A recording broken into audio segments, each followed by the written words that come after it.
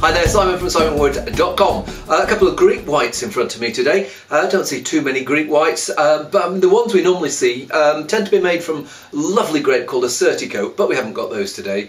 Nor are they from Santorini, home of a lot of Assyrtiko. They're both mainland ones. First one I have here is Asproudi, that's the name of the grape variety, from the Monemvasia winery in the Peloponnese, 2013 vintage. Let's give it a whirl. I have to say I can't get a lot jumping out of the glass at me when I stick my nose in there. It smells like it's going to have a cool, fresh, dry character about it. If the fruit, any fruit that's there, maybe a little bit of just ripe pear, maybe a little bit of quince, something like that. It smells like I want to have a drink of it. It doesn't smell like there's anything wrong with it, but just not a huge amount of aroma coming up. I'll give it another sniff and then I'll come back. When you come to taste it, there's a little bit more flesh that comes through, and it's things like nectarine and a bit more of that quince there. Freshness going through all the way through the finish. Reminds me a little bit of Jurançon without the acidity.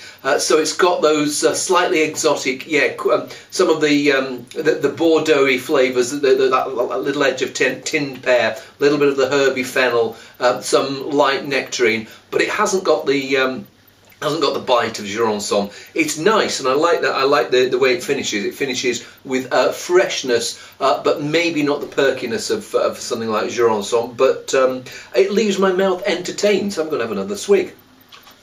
Growing on me, that. I like that. Next one is well, it's oh golly, it's in Greek script on the front. Let's see, Tetramythos. I think that's the name of the winery. Oh, it's in English on the back.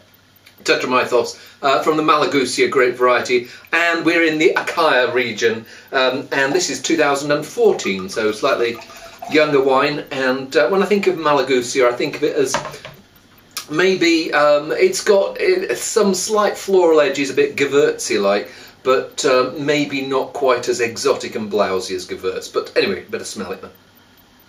And maybe it's, I mean, Gewürztraminer, maybe it's not so much Gewürztraminer as Muscat. There's this fresh grapiness in there with a little bit of herb character.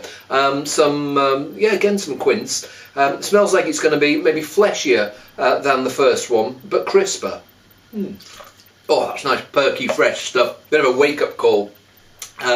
The sort of wine that you imagine, if you think about the food that you squeeze lemon onto, so fish straight off a barbecue, sardines, something like that. It's got that crispness, got this lovely, heady, perfumed, grapey character.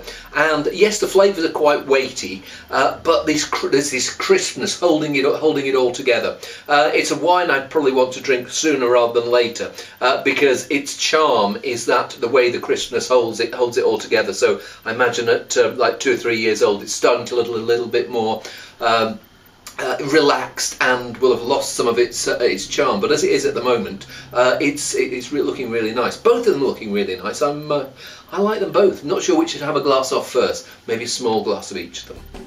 See you soon.